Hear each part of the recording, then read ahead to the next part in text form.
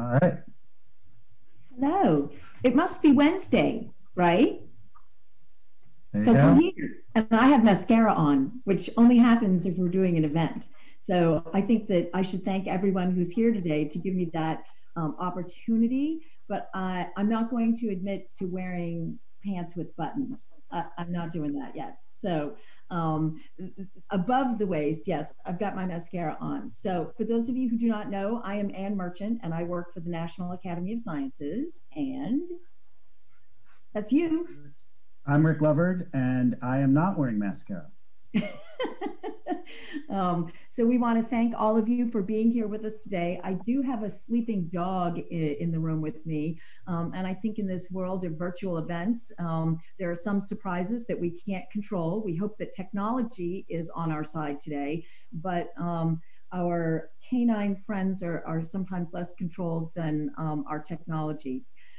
So the first thing that I want to do is, again, for those of you who do not know, a little bit about the National Academy of Sciences. I've said the last couple events that this is sort of the I think what Abraham Lincoln had in mind when he created the National Academy of Sciences in 1863, to say that he needed an institution that would be available to the nation to provide good science advice. And that's what we're doing today. We see our colleagues every day working round the clock to be able to be that advisor to the nation.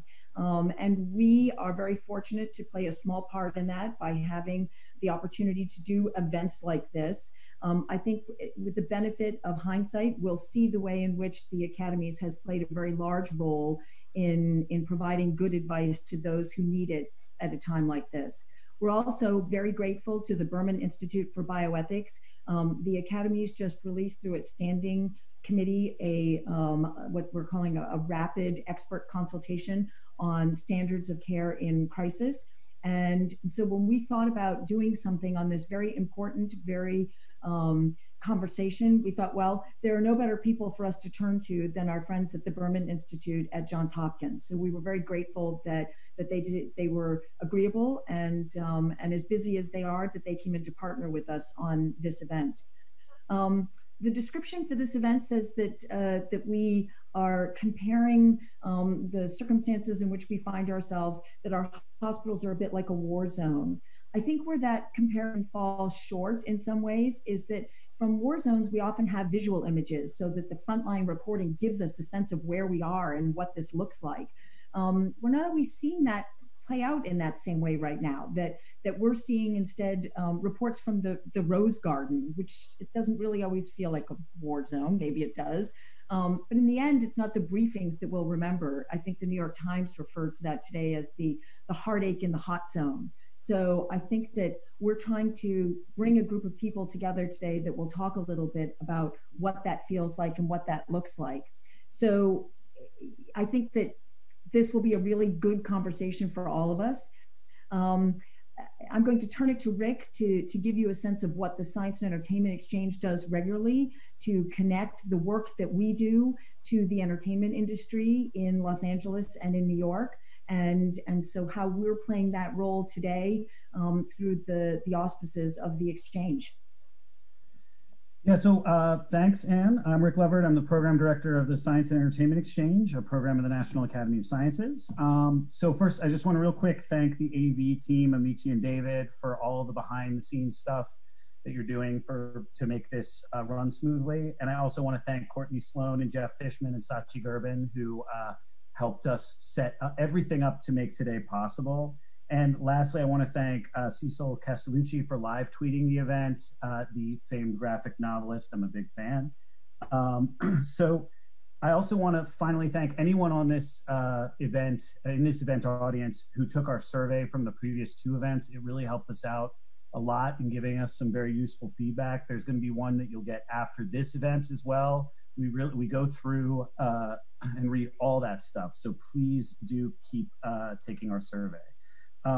So the Science and Entertainment Exchange is, if you're a writer, producer, director, studio executive, you have a question about science as you're making a feature film, TV show, or video game, you call us at 844-NEED-SCI, or you reach out to us through email, and we will connect you with a STEM professional for free, a volunteer STEM professional to answer your questions.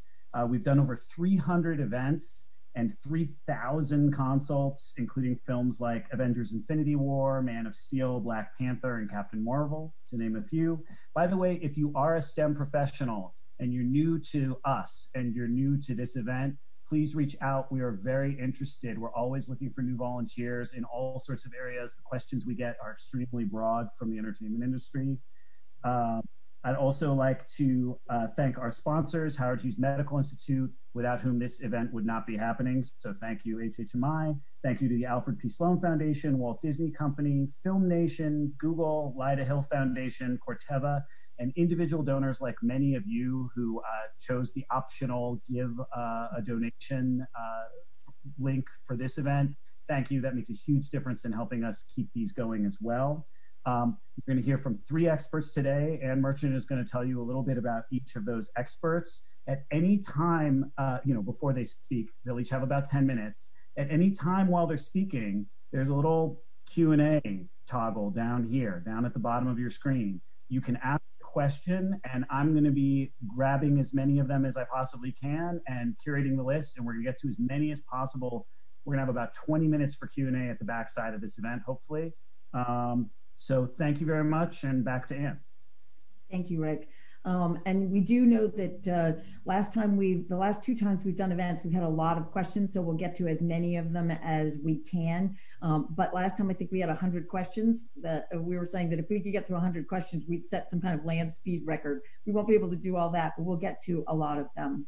As I said earlier, we're very grateful to our friends at the Berman Institute for Bioethics for partnering on this with us. We really couldn't think of a better team that would guide us through our sense of what the hot zone really feels like and looks like, and what some of the decisions are that have to be made when our hospitals really do become that front line in a situation like this. So as Rick said, we have 3 speakers, all of whom are associated with the Berman Institute, but they have different roles there. And so we're going to start with, you're going to tell, Yoram had actually asked, is it okay if I'm wearing scrubs? If I can wear pants with no buttons, he can certainly wear scrubs, because he's a pediatric oncologist, and I believe we're going to go to him at his office at Sinai. So I'm going to turn it over to him, and he will be our first speaker. And that's the transition. Thank you, Ann, and thanks to the rest of the crew at the Exchange. And I just want to say hello to my colleagues and co-panelists, Cynda and Jeff. I appreciate you all joining us during these trying times. As you heard from Ann, I'm a pediatric hematologist oncologist, which means I care for kids with blood diseases and cancer. And I'm also a bioethicist, and while I do my share of bioethics research, my day-to-day bioethics work is in the hospital, where I help my fellow clinicians and patients as we grapple with difficult decisions and different conflicting moral obligations. And ethics is part and parcel of what I do, but it's really become front and center. And like so many of us in ethics, this COVID crisis is making me earn my keep. And we've all heard about the enormity of COVID and the challenges it's presenting for patients and clinicians. So my hope is that what I'll help you do during the time that I have is give you a picture of what's happening at ground zero across countless hospitals across the country. And you all likely know that hospitals are faced with shortages of basic and life-saving resources, or they're at risk of facing these shortages. And basic resources include things like masks and gowns and gloves. And I'm fortunate that in my hospital we have enough PPE, but we're also being mindful of the surge. And so I'm limited to 1 N95 mask for 3 days with a backup in case it gets soiled. And hospitals are seeing shortages of things like test kits and vents and beds and saline solutions and blood products and medications, and of course people. We know that providers are getting sick, and it doesn't matter how many vents we have if we don't have the people who are trained to be able to use them. And these shortages, they're not hypothetical. They're happening with alarming frequency. And a case in point, a couple of weeks ago, I was at home enjoying a cup of coffee, and I got an urgent call from the ICU about a woman with COVID. and the providers were thinking about giving her a medication. And the wrinkle was, on that particular day in our hospital, we only had one dose of that medication. Now, we like to say that ethics emergencies are rare. We have time to ask questions and reflect and clarify. But here we were faced with an urgent situation, and we needed to make a quick decision. So how does one decide whether to give that last dose of medication? And related, who gets to make that call? And should we always give that dose of medication to the patient in front of us? Or maybe we should hold on to it in case there's a patient who's more deserving or a better candidate? And should the woman's chronic medical conditions be factored into decision making? And would you be more or less willing to give it to her if you knew that she always refused her doctor's recommendations? And while you're thinking about those questions, I want you to think about a few more patients. The first patient is a single mother of two, and she has COVID. The second patient is a recent retiree who's a philanthropist, and he has COVID. The third is a two-tour military veteran who's a medic, and she also has COVID. And the last patient's a kid with cancer. And after rounds of chemotherapy, he's in remission, probably cured of his cancer, and he too has COVID. Now, each of these individuals is a real patient and very likely could be in a hospital in your town. And each of them needs a scarce resource, a vent, a bed, a medication. Now, in a matter of days, hospitals across the country have gone from having a single patient, like the patient I had, in need of one scarce resource, to many patients in need of multiple resources. And I'm sure many of you have heard about the shortages of medications that we're encountering across the country that are needed to safely place and keep patients on ventilators.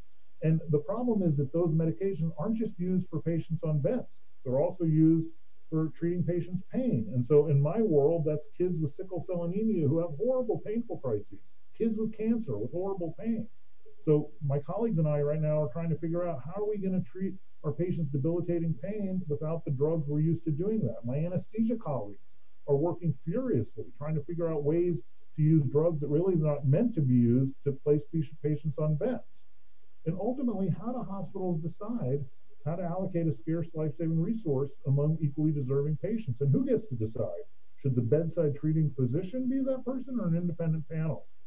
So let me tell you what happened at my hospital. When we started seeing what was happening with COVID, we got together and we realized we need some process. And I've been involved with allocating scarce drugs for kids with cancer, so I was a little bit familiar with this research, and we put together a policy, and my ethics committee reviewed it, revised it, and it was endorsed by leadership, and we felt pretty good about it. But at the same time, something remarkable happened. In an effort to come up with a uniform and consistent approach, hospitals from across the city and state came together. And in fact, Cynda and Jeff are part of this as well. And what you had suddenly was competing health systems joining forces and together developing a framework for ethical allocation of scarce life-saving resources. And a key feature of our framework that we have the benefit of being here in Maryland is that we actually have data from work that colleagues previously did that tells us how everyday Marylanders would want to allocate a scarce vent. And this is the answer to the first question I posed for you regarding who gets to decide. If we're going to ask doctors and nurses at the bedside how to allocate, we're always going to choose our patient. That's what we do. We're not going to be able to prioritize. So these decisions have to come from an independent panel of experts. And that panel should look like the communities we serve. These triage teams, or scarce resource allocation teams, we call them. And in my hospital, that includes docs and nurses and pharmacists and respiratory therapists and social workers and clergy, ethics people, and importantly, it also includes community members. People who have skin in the game should have a say. Now let's get back to our patients. Let me remind you, we got a single mom of two. We have a retiree and a philanthropist. We have a veteran who's a medic, and we have a kid with cancer, and they all have COVID, and all of them need that one vent. Imagine you've only got one vent. Who gets it?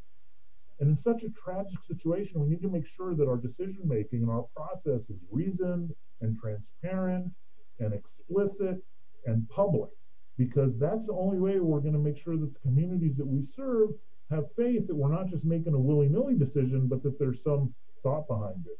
And what this COVID pandemic is really forcing us to do is it's forcing clinicians who are bound to prioritize the interests of their patients to the interests of the greater community. And importantly, it doesn't mean that we stop caring. It means that we shift our focus from a personal ethics based on the patient and physician to an ethics of the larger community. As you can imagine, this isn't natural, and it's certainly not easy for doctors and nurses, but we can't be paralyzed. We got to be ready. And so as much as possible, we minimize the effects of the COVID, and at the same time, we have a process that's based upon sound and justifiable ethical reasoning. And this means that as much as possible, we have to rely upon objective data.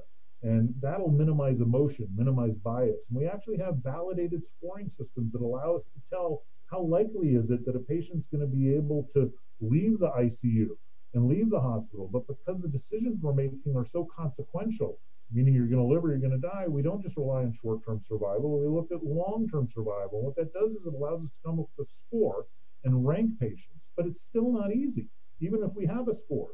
If I give the vent to the single mother of two, there's a good chance I've saved 3 lives. If I give it to the retiree who's a philanthropist, think how grateful he'll be. He may buy 20, 30, 100 vents. It could save hundreds of patients the next time we have a pandemic. A real argument could be made that I give it to the woman who's a veteran and a medic. She's already sacrificed so much, and she's a first responder. If she's healed, she could go off and save more people. Now, what about the kid with cancer? I mean, more than any of the others, he hasn't even had a fair shot at a life. And doesn't he owe don't we owe him something like an opportunity to be able to live many more years? And who knows what he would go on and become. And so as you can appreciate, each one of our patients is deserving, but we only have one vet.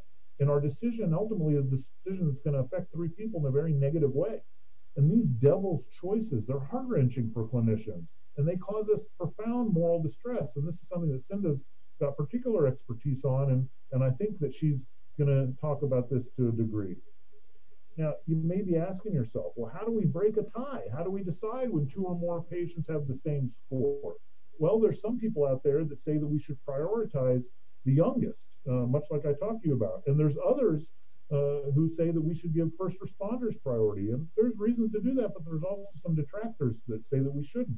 And I can tell you that the framework that our joint framework has adopted, we initially thought about adopting those, but we were a little bit concerned about public perception and things of that nature. And so we rely mainly on, when we have patients in the same situation, that we kind of draw straws. Now, an important feature of any good framework, including ours, is an appeals mechanism. If a patient, a family member, or a doc disagrees with the decision that resource allocation team made, they can go to a secondary review that's comprised of independent people. So at my hospital, that's folks like the chief clinical and medical officer, the chief of nursing, the chair of ethics, and others.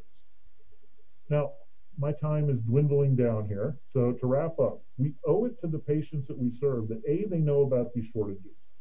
More important, they need to understand that we have a process in place. And what I like about our process here in Maryland is it's not perfect, no system is, but it's consistent. No matter what hospital you show up to, likely you're going to have a similar approach, and it includes data from what we know about patients themselves would want.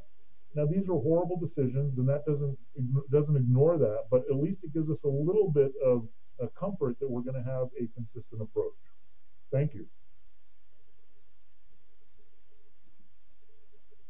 Thank you very much, Yoram, and our apologies to the audience. We're having a little bit of trouble with some technical stuff behind the scenes, but you know, it's better than a dog barking, perhaps. But we really appreciate that, and I do think that these are just very tough questions. And I think, as you said, Cynda is going to give us a sense of some of the perspective that keys off of what you were talking about. Cynda is a professor of clinical ethics at the Berman Institute for Bioethics and also at the School of Nursing at Johns Hopkins. So I'm going to transition over to Cynda and try not to jump in with my timer. But if you see my timer, you'll know that we're trying to just keep things on time for our speakers. Thank you, Anne, and thank the academies for putting this together. I'm a nurse, and so I'm going to try to make this a little bit more personal. I'd like to invite you to imagine yourself as a critical care nurse, an experienced one, maybe 12 years of experience. You're working in a really busy ICU in a city where the number of COVID patients is increasing moment by moment. You've worked 4 days in a row, and by the end of the day, 14 hours by the time you finished your documentation. Your diet has mostly been coffee and, if you're lucky, a protein bar, and you're about to leave for the day. You ceremoniously take off your scrubs, you put your shoes in a plastic bag, you put it in the back seat of your car, and you start driving home. And the day that you've experienced begins to be reviewed, and you start thinking about all the things you forgot to do. The time that you didn't have to spend with your patient, the meds that were late, the things that were left undone, and you feel a certain heaviness about, did I do any good today? And you wonder, is my PPE working? Am I safe? Am I going to get sick? Am I going to make others sick? And then you arrive home, and your new ritual is that you go immediately into the shower. And you find yourself in the shower trying to wash off the residue of the day. And in that, as the soap and the water is going across your body, tears start flowing as you remember the faces of the people you took care of, the ones who did better, and the one who died all by themselves. And so now you have to re-enter your family. You'd hardly seen them, your husband, your 2 children, and now you're at the dinner table.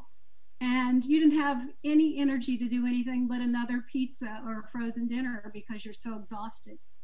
Your kids want attention, and you want to be close, and you're worried about, how am I ever going to do this without infecting them? You finish all your chores at home, and you throw yourself into bed hoping for a good night's sleep, but the reality is you toss and you turn, and at 5 a.m. the alarm goes off again, and you start again. You put your clothes on, you get in the car, you grab a cup of coffee, and you wonder, what's today going to be like? So you arrive, and what you find is that overnight, the hospital has had an influx of COVID positive patients. There are short supplies of everything, mostly ventilators, and you're now in your triage plan. You go to the unit and you receive your assignment. Usually you have 2 patients, but now you have 3. 2 of them are stable, for the moment at least, and then you've gotten a new admission. And by the end of the shift, you'll probably have 4. Your new patient is a woman who's 51. She's a teacher. She has children the same age as yours. And she is having a lot of breathing problems. She's very unstable. And the triage officers just told you that there's no more ventilators, and she will be managed in the intensive care unit. As you put on your garb, your gown, your gloves, your face mask, your shield, you go into the room to greet her, and you see this anxiety on her face. As you begin your head to toe assessment, you notice the tinge of blue around her mouth that tells you she's not getting enough oxygen. She's breathing really hard. Each inhale and exhale is heaving, very distressing. And you think, well, under other circumstances, I would be asking her, what does she want now? But I can't, because there are limited resources and the options are pretty limited. I might be talking to her family, but they're not there either, because families aren't allowed to visit because we're worried about the spread of the disease. So I feel this angst about, what am I going to do now? I start to leave, and her eyes meet mine, and she whispers, please help me. And my first response is, I want to walk away. But instead, I summon my courage and I say to her, you know, everything's going to be all right. And in my heart, I know that that's absolutely not correct, because this is the 5th patient I've had this week that's had this very same experience. So I leave the room, I take off my garb, and my eyes meet the other nurses who have the same pained look on their face. We all feel like we just abandoned our patient.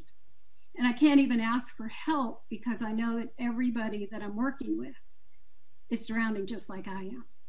So in the middle of this physical, emotional, and psychological exhaustion, what I'm experiencing is moral distress, as your Ram mentioned. Moral distress is the gap between what we think we ought to be doing and what we're actually doing. And in that gap is a place of great distress. Moral distress is not new in healthcare.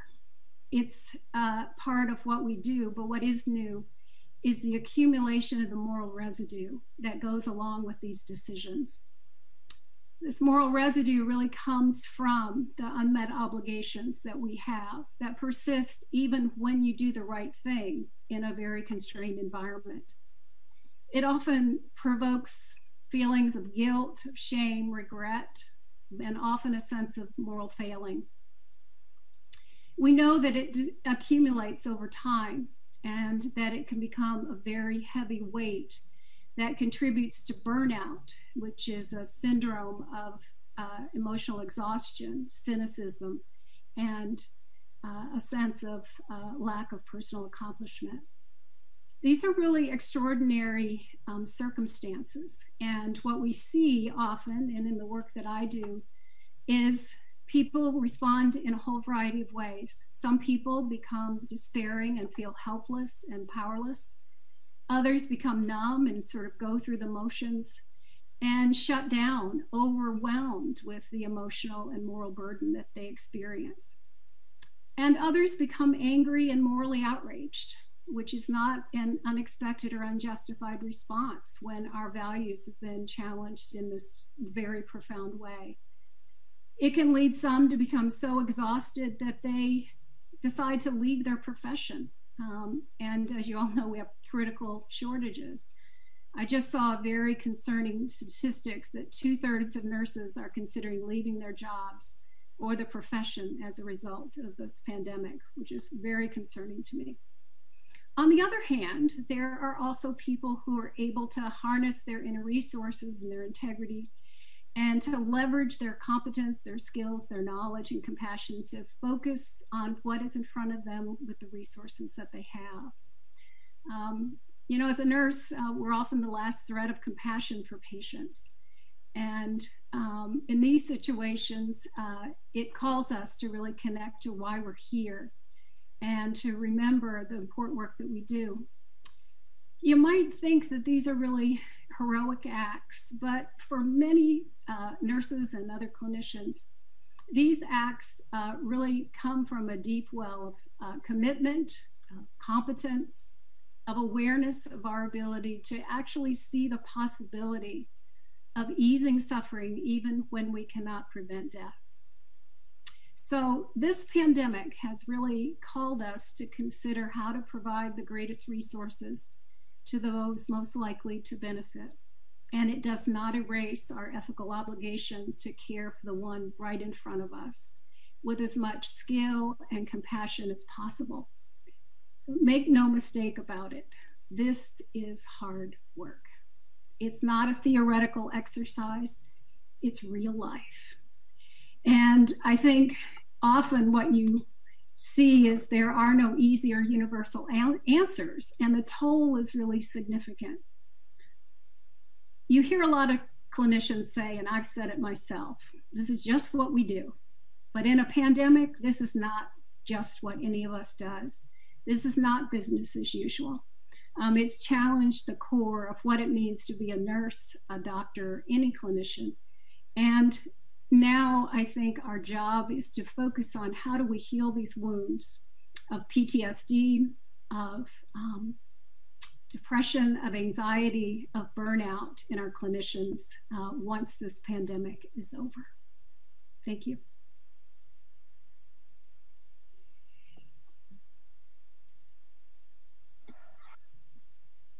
So maybe I shouldn't have worn mascara today. So thank you, Cynda.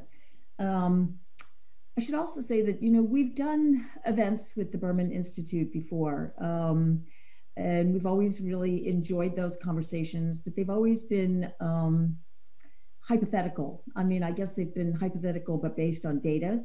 And this is the first time we've had these conversations where they've been so real and so present. And as I said when we opened, that, you know, we don't have a lot of the photographs and the things that make this so real, but obviously when Cynda talks about this, these are the real situations. And though we see some encouraging news out of places like New York, this continues. And so we're turning last to Jeff, who is the director of the Berman Institute, because we thought that, he's not a physician or a nurse, but he brings a very valuable perspective to the ethics of this situation. So I'm going to hand it over to Jeff and let him give us the last 10 minutes. Thanks, Anne, and thanks, Yoram and Cynda. It makes me remember why I'm proud to call you my friends and colleagues. So these are tough issues, as you've heard from both Cynda and Yoram. And I'm not a clinician, as you heard Anne say, but these are real issues that we're facing in a real way, as Anne also said. And among the things that I have been asked to do, and Cynda is on the same committee with me, is help to craft the framework that we're using at Johns Hopkins and that our partners, including Yoram at Sinai, are signing on to for framing how to allocate in conditions of scarcity.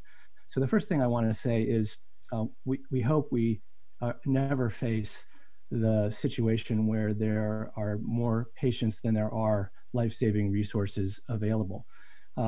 That's what we're talking about as on the horizon. There's some talk about whether that is likely to happen yet in New York. It feels like it may not need to happen, but they have a lot of resources there in addition to a lot of people, and there's still worry that across other parts of our country and certainly around the world that there will be crisis situations where triage is what's required, deciding who among the patients who need life-saving resources should get them. So I want to talk about that in a stepwise way and lead you all to think about this through answering a series of questions. So the first is what we would need to allocate, and I'll come back to these, so I'm not going to answer them yet. The second is how to think about the ethical principles and framework from those principles that should apply to how to answer the question about allocating those things.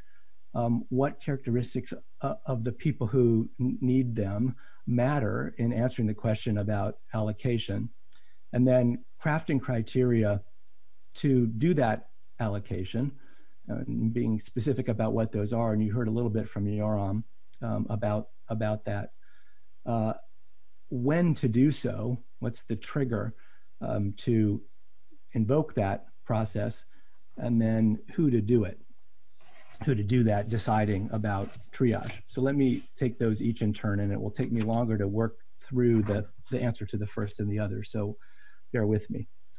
So you, I'm sure, have read or heard in the various media outlets about concerns that there would not be enough ventilators for patients who end up in the hospital in respiratory distress.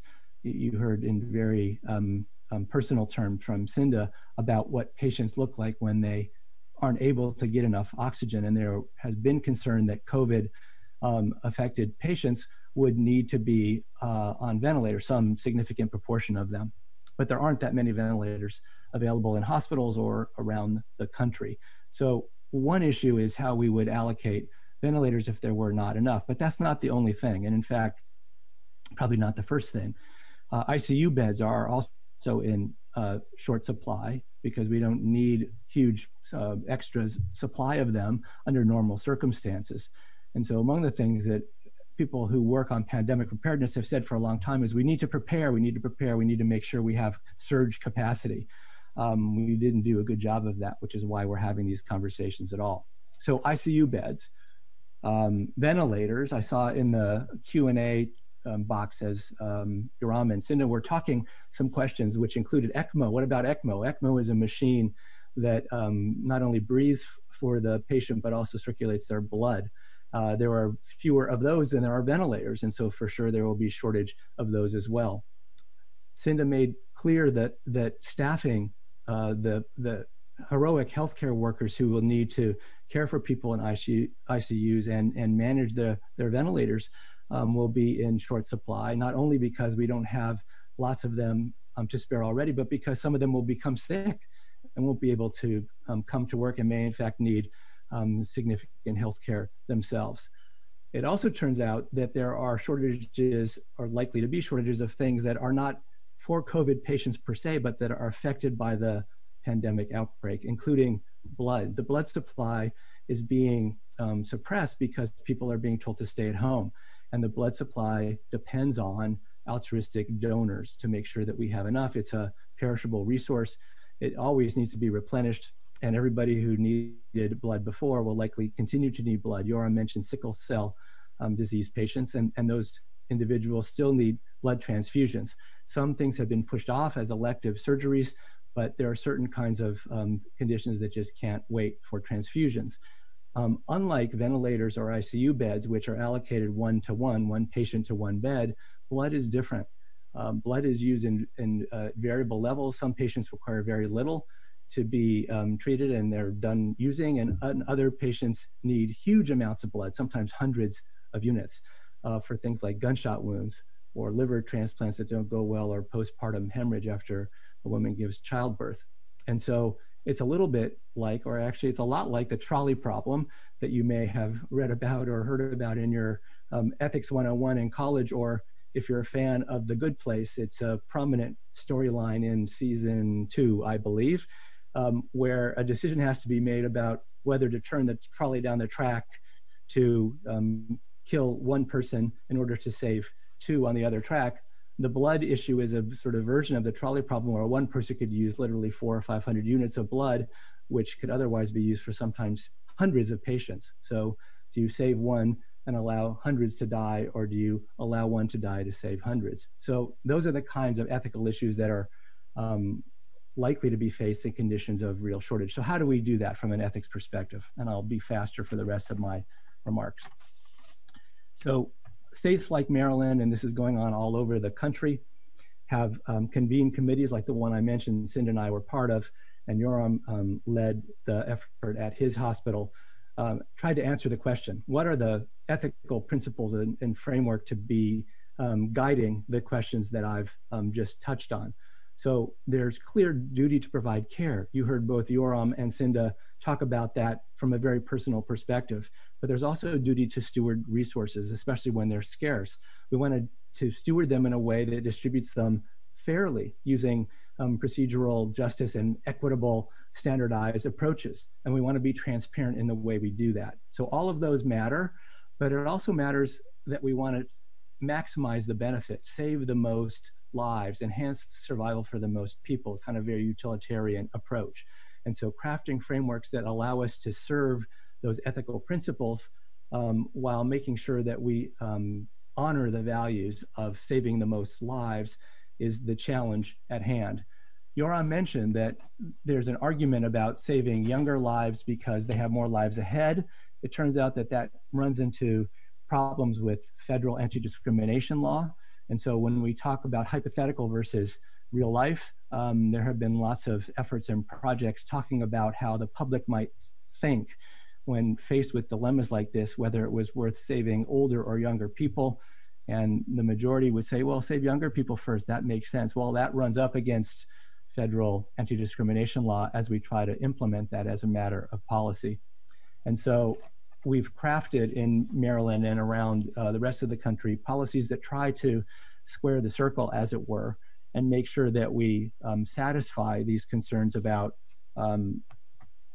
stewarding resources, caring for patients, trying to maximize the most number of people that can be saved, but also not discriminating against those who are old or disabled or come from a background that somehow may be underserved.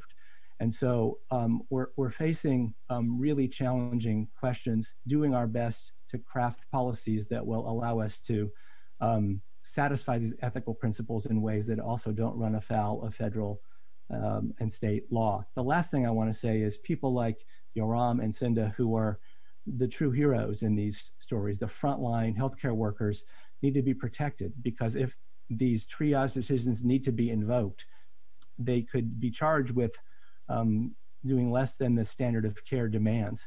And that's both a legal and a professional liability. And so states like Maryland and New York and Pennsylvania and Michigan and wherever you may be are thinking about their governors issuing executive orders that will not only make clear the processes that hospitals in their states will follow for these very difficult triage decisions, but making sure that the professionals and the hospitals where they work will be protected from liability if they have to invoke these really challenging decisions. With that, I'll stop. I see my time is running out, and I know there'll be lots of questions that you all have for us. So thanks, Anne and Rick, for convening us today. Thanks, Jeff. Thanks, everybody. So the first question that we got from the audience that I think was most asked was just, if you're just a member of the general public, what can you do to help?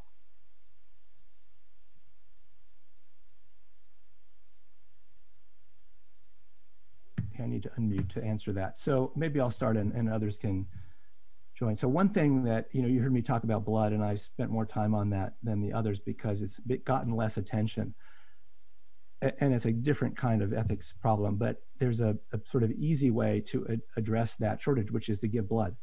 And there is no reason not to give blood. In fact, the American Red Cross has started to run public service announcements saying it's safe. We have set up ways to make sure there's social distancing, and we'll do it in ways that make it easy for you. So that's one answer, and that's a really important thing for people to be able to do.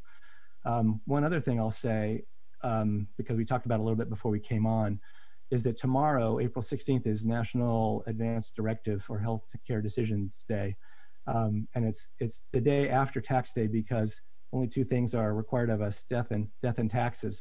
And so National Health Decisions Day is meant to remind us that we have not only the opportunity, but the responsibility to let our loved ones know what we want in terms of our healthcare decisions. And so one thing we can do is say how much aggressive treatment we want if we were to find ourselves needing these very high-tech, invasive, aggressive healthcare. And if you don't want it, that's really important to know so that it isn't something that is done to you rather than something you would prefer to have done for you.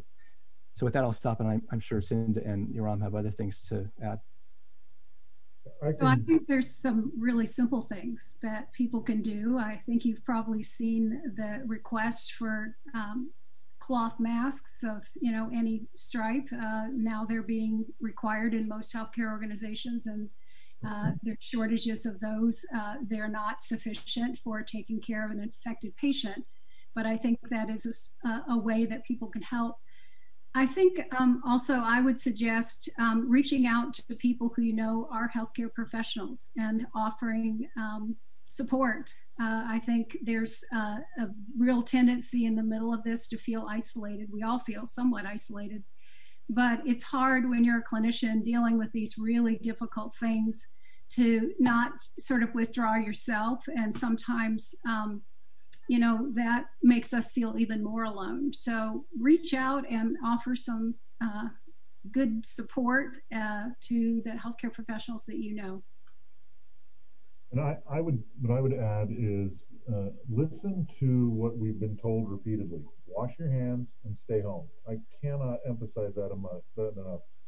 Our colleagues, especially on the adult side, are drowning. They're being overwhelmed by patients. And I took a bike ride this weekend in my neighborhood, keeping distance from people, and there were folks in large groups having a good time. And I understand that, but just if we get out there too soon, and this is not ethics, this is public health, but it says our collective responsibility for one another. If we break these restrictions too soon, we are in for a world of hurt.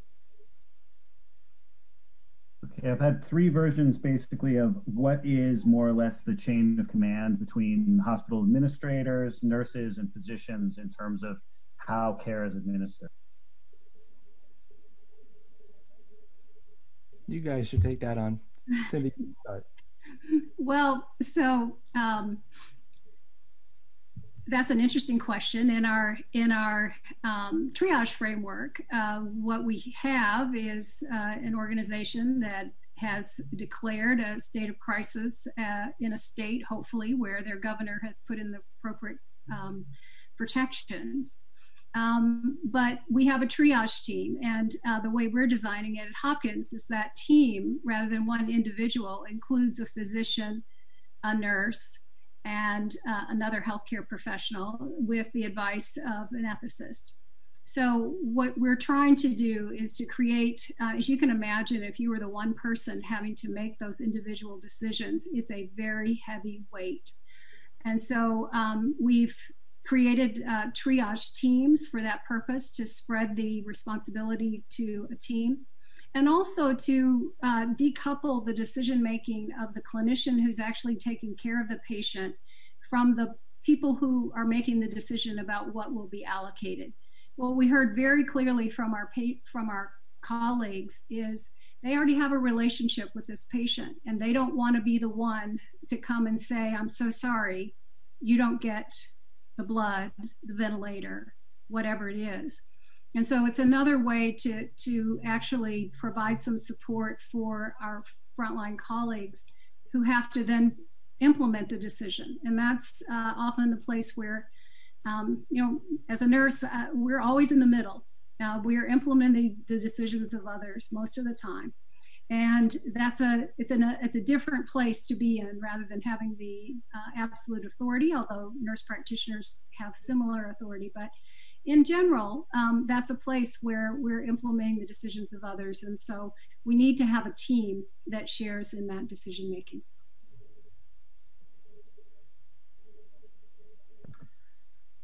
Okay, what are some of the support mechanisms that actually are available for medical professionals right now? And do you have any tips for medical professionals who are trying to reach those resources? I'm going to brag on Cynda and let her talk, but let me do that first. So Cynda is a world expert in moral resilience, in particular for healthcare professionals. And early on in the as we were planning for the pandemic, it became clear that people were experiencing much more stress even than they otherwise would be. And so she set up moral resilience rounds, and I'll let her talk about what that means, but I think it has been a really successful way to try to offer some of the services that I think the question is invoking. So Cynda. Thanks, Jeff. What we've done is we recognize that there was a lot of moral distress. People were really struggling, and you know, here we are, we can't actually join together as we normally would. And so we created a virtual platform using Zoom weekly, where we have an hour that is dedicated for really creating a space where we can come together and to share the challenges. We've actually partnered with our colleagues in Peabody. We have a musical interlude to begin. We do a beginning gathering practice, and then open it up to see where people are. And I think it has served a number of our colleagues, and it creates an acknowledgement of the weight that people are carrying. I think there are lots of other things, and you know, I was very privileged to be a part of the National Academies Committee that focused on the issue of burnout and systemic approaches. And I think that this is a time when, first of all, it reveals, again, some of the fissures in our systems in terms of providing support for clinicians, but it also provides an opportunity for us to actually intensify and deepen the kinds of resources that are offered. So we have a program called RISE, Resilience in Stressful Events, which is peer-to-peer support, and more mental health services and making them more readily available, regular mindfulness practices, and access to people who can actually coach and guide frontline clinicians who are struggling with a whole variety of responses emotionally and morally. So can you describe a bit the equity, sort of an inequity of care based on the size of the hospital to which a patient might have access, and that hospital's access to life-saving equipment and PPE? Yeah, I'm happy to run with that one, Rick, and I'm sure that Jeff and Cynda can also chime in. You know, this is one of the great problems in our health system. There are, even where there are hospitals that have deeper pockets than others. And if you're fortunate enough to live in an area that you have good care, there is a reasonable chance that you'll be able to do reasonably well. But if you live in an area that doesn't have the resources that some of the bigger hospital systems do, that's inherently unequal. And so what a lot of hospital systems, and one of the things I think that I'm proud about by this joint approach that we're doing here in Maryland with Hopkins and University of Maryland Medical System and MedStar and LifeBridge and Luminous Health and others, is that we've all agreed that we are going to play nicely in the sandbox. And so if I have a patient in my hospital that is in need of something and I don't have that resource, I can call a friend literally down the street at another one of the hospitals and, can you help? And we have an agreement that we will help. And now hospitals typically do this in general, but it's really important in the time of scarcity that there is an acceptability and a willingness and a statement that we're going to do that. And so that doesn't solve the questioner's excellent point, but at least it tries to level the playing field a little bit. You know, I would say, I think that's all exactly right. And it's put into stark relief by something I experienced today. I was on a Zoom call with a colleague in the UK, and I was talking about what we were, trying to manage. And he said to me, I don't understand why you have such a problem moving things around. The National Health Service just moves the things that they need wherever they need them. And of course, that's not the way our health system works. And so it's just, a reminder that there are very particular aspects to the way we deliver healthcare in the United States, which are unique to us, not in a good way, which are part of the story here.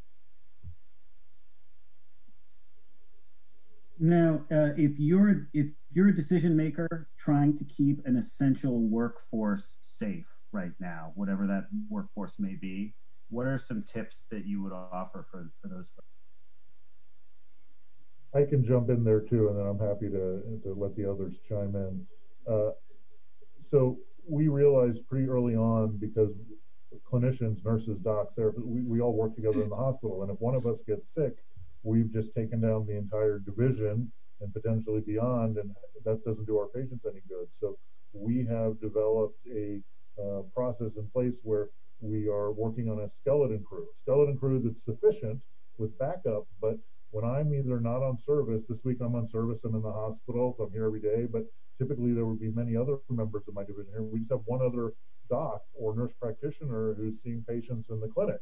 And that way, if one of us gets sick, we've got the other people around. And I think a lot of hospitals are doing a similar type of mechanism. And it's making sure that we're staying, as Cynda said, both healthy physically and mentally, so that we can come and do our day-to-day.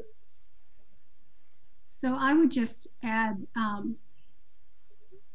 I think we are in territory where people want to be reassured that the protections that are needed to keep them safe are available. And the PPE question is one that comes up every single time we get together about, is this sufficient? And part of that is because the information has been changing, the standards have been changing. It's very confusing about what level of protection is needed in different circumstances.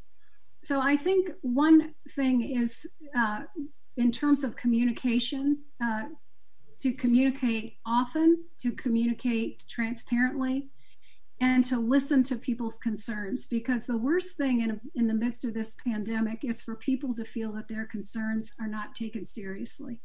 And so being able to put in place forums like town halls and other things where people can bring their concerns and to have them heard and taken seriously, so that there's action and responsiveness to those concerns. And I think that goes a long way to what Yoram is talking about. And one of the things I have really been amazed by is the amount of collaboration and collegial relationships that have just, shined through in the midst of this, have just been stunning to watch. The silos that have been dissolved and the way in which people are coming together is just really heartening. Yeah, there is an interesting question, and there's been lots of talk about physicians, predominantly physicians who are being asked to perform tasks that are outside of their typical roles and maybe outside of their comfort zone, and whether they should be required to do that or whether they should even be allowed to do that. On the other hand, there are amazing stories of medical students asking to graduate early because they can't do their clinical rotations anyway, and they want to go and do whatever they can on the front lines. We have colleagues at Hopkins who are finishing up residencies in particular areas. Radiation oncology is one that I know about, where they've said, we can't do that. We're not licensed yet, and there isn't much of a need. Let us learn how to be ICU nurses so we can go do that work. So really, really heartening stories about how to make sure we do keep up the essential medical workforce. I see, Rick, you want to end, it looks like. Yeah, I think we are out of time. One question I think is really, really relevant, maybe just very, very quickly. Do you guys think we're past the worst of it yet? Where? And that's not meant to be a rhetorical question. So it's not, this is not one outbreak. It's outbreaks all over the place, and they're happening at various paces and to varying degrees. That's my answer. My answer is this is the first time I've worn scrubs to work since I was in medical school, so no. Yeah, I'm not sure we've seen the end of it. I suspect that we may see a resurgence once we loosen up our social distancing, and hopefully it will not collapse our healthcare system, but I don't think it's over yet. Well, thank you all for these incredible talks. Now it's my role to turn it over to Anne for the very close, but thank you for taking the time today. Yes, and I can only join Rick in thanking all three of you and the Berman Institute for that. As I said at the top of it, this feels like a really important conversation, and because, as all three of our speakers said, we're not at the end of this, it felt like a timely one as well. Our programming for the last 3 weeks has been COVID related. We're not done with that. We have some additional programming already in the works. We've got our friends from Esri. They're a geospatial mapping company, probably the biggest one in the world. We've got that scheduled for April 29th. Jack Dangermond, who is the founder and CEO of Esri, will be joining us for that. We're very privileged to have him come in and talk about. I think a lot of us are sort of obsessed with that Johns Hopkins map, and we call it the Johns Hopkins map, but Esri is a big contributor to that map.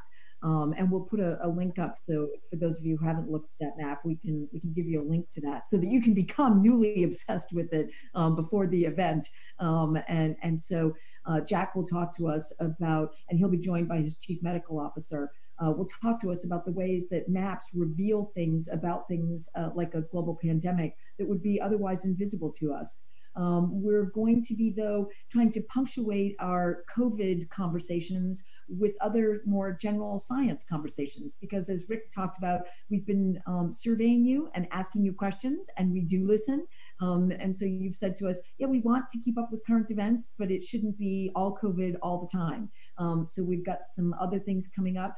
In particular, Kirk Johnson, who is the director of the National Museum of Natural History at the Smithsonian Institution, will be joining us. And we also have Kevin Hand, who has a new book out called Alien Oceans. He's with JPL, and he studies Europa, but he also studies the deep ocean to understand more about distant planets. And so he'll be joining us. We have to line up a date. We're going to talk to him about when he's available. And so we've got a lot coming, and we want to keep this virtual programming going. So we very much appreciate the fact that you've been here with us, and we're going to continue to be here for you. So as part of the survey that Rick will send out to you, if you've got things that you would like to hear about, other topics, don't feel shy about using that box where we say, anything else you want to tell us, feel free to use that. And I think the survey now, how many questions is it? I think we got it down to what? 3 questions, you guys. It's 3 questions. Please fill it out. Thank you. We really appreciate it. So easy, so easy. And so we apologize for my phone being up there with the timer. We know that was a little bit of a distraction, but it just shows you that we were trying to keep things on time. So we'll do better with that next time. We're still learning. We're all still learning. Zoom land is a new land for us. So we hope to see you again. Oh, and next week, April 22nd, our friends at the cultural programs of the National Academy of Sciences, they're running an event. So it's going to be a bye-week for the Science and Entertainment Exchange. So we're going to send you their invitation. They do amazing programming. They're a sister program at the National Academy of Sciences. So tune in for them, just the way their audiences have been tuning in for us. So we'll send that invitation to you. Okay, so it's time for us to go. Thanks, everybody. Thank you. And thanks again to the Berman panelists. They were amazing. Okay, bye.